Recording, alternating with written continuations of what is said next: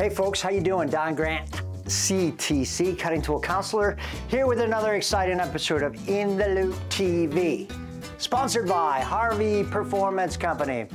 Thanks for joining me. Before we get started, formalities, hit the like, hit subscribe. We got through it all, everything's great.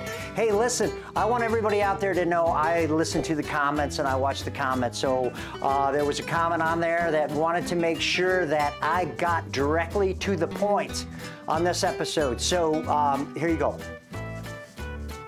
Not funny. I'm sorry, I thought it was funny. So what are we going to talk about on this episode? I just want to talk about high efficiency machining, high speed machining. What is high efficiency machining? These are the things: dynamic milling, adaptive clearing, profit milling, eye machining, trochoidal machining. All those things, we're going to create a series that kind of explains what those things are, how they work, and just dive into it a little bit more on this episode of In The Loupe TV, High Efficiency Machining. Join me next.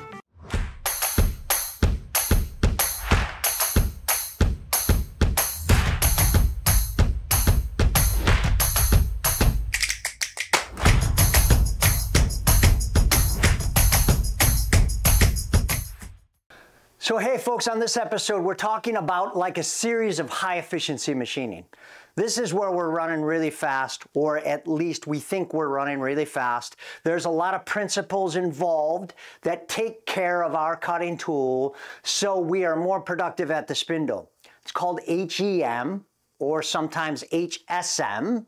High efficiency machining or high speed machining. What I want to do is break down an episode and talk about some of the things that is happening with the cutting tool and high efficiency machining that you might be able to apply a little bit better as you walk through your program. So if you're using dynamic milling, if you're using profit milling, if you're using eye machining, if you're doing some trochoidal machining, if you're using adaptive, all buzzwords for the tool path that are involved in high efficiency machining. Let's dive into it. Let's find out what is making that path work and how our cutting tools love being applied in those paths. Okay, so we are going to talk about something that's very important to high efficiency tool paths, and that is something called TEA. It's an acronym. Don't worry about it. It's called Tool Engagement Angle. Tool engagement angle. There's an engagement of when the tool is in your material that is very important to a high efficiency tool path. Before we run in how that's controlled in a high efficiency tool path, we have to step back just a little bit to understand of what the negatives are of tool engagement angle in a standard tool path that's not using high efficiency. So folks, if we just look at a standard tool path, just a standard tool path, old school. Let's call it a pocket like this. We drop an end mill down in this pocket and we want to remove as much material as possible. We drop it in, either we helical ramp it or we drill a hole to get into that pocket. Now we're trying to program this thing to take care of that cutting tool. That's what we're going to do before we get into high efficiency. Now when this cutting tool drops down into this pocket and it starts making its first pass, what angle is on that tool?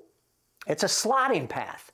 Slotting, anytime we're slotting with a cutting tool, it's 180 degrees of engagement, which is full slot.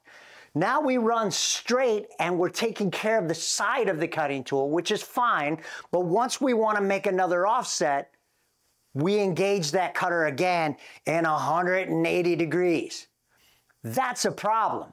And if you look at this standard tool path right here, every one of these red areas that you see in here is a situation the cutting tool doesn't like.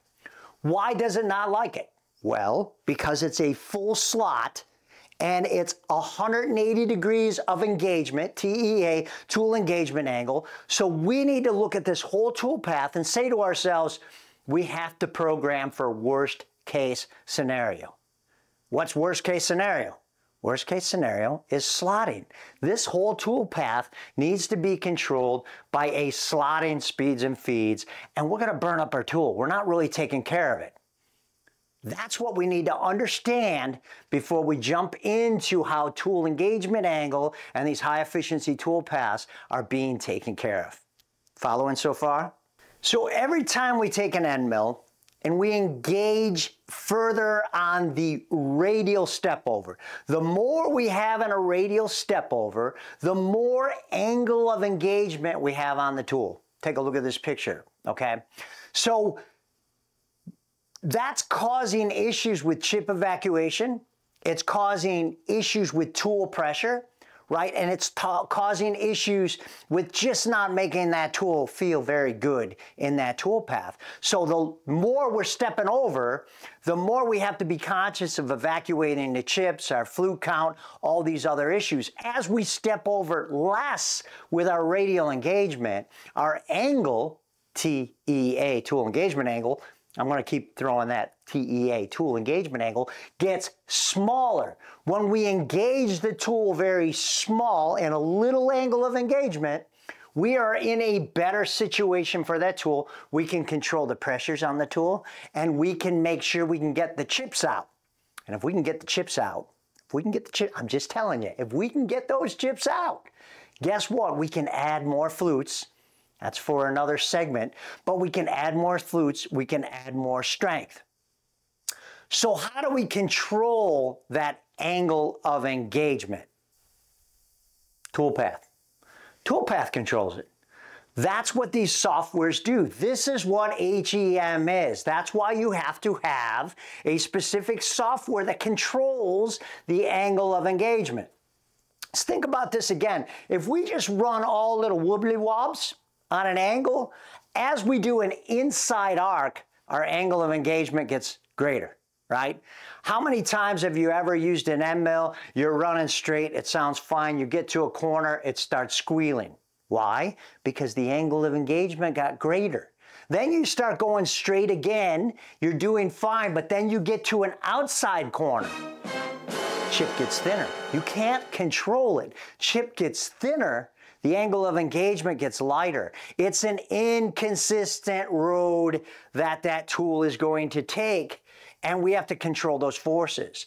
So a high efficiency tool path, something as a dynamic milling, or something as an eye machining or adaptive tool path, is going to help that angle of engagement so we can use maximum flutes, we can evacuate the chips, and we can put that tool in a really good situation. So when we control the angle of engagement, which the software is doing with our radial step over, it's also controlling the angle of engagement in the corners, in the entry, in the exit. It's doing that for us. This is a high efficiency tool path. Why is it high efficiency? Well, because that tool is going to last a lot longer. That tool is going to run a lot quicker. Your finish is going to get a lot better. You're going to put less pressure on the tool. You're going to be able to maximize your axials and your speeds and your MRR, material removal rate, and you're going to be able to get your part done more efficiently than you would have if you're not using a high efficiency tool path. So, short video. What is angle of engagement? Angle of engagement in a high efficiency tool path is where we're controlling how much of that tool is engaged in our material versus an angle so we can maximize our flute count, so we can maximize our speed, so we can maximize our axial depth of cut, has everything to do with MRR, material removal rate, so we can maximize our dollars that we're making in our shop and how fast we're getting things done. And this is what angle of engagement has to do with a high efficiency tool path. So folks, it was short. I just wanted to get into angle of engagement, explain what that is with a high efficiency tool path. We're going to dive into other things with other videos as quickly as I can spit these things out. That talks a little bit more about some of the things that help us use a high efficiency tool path to be most, what's the middle word? Efficient. Efficient with our machining, with our tool path. But if you have any questions, please put them below. Stay tuned for the next episode. And before I go, 3 guarantees in life, folks: death, taxes, and spring passes. Have a great rest of your week, folks.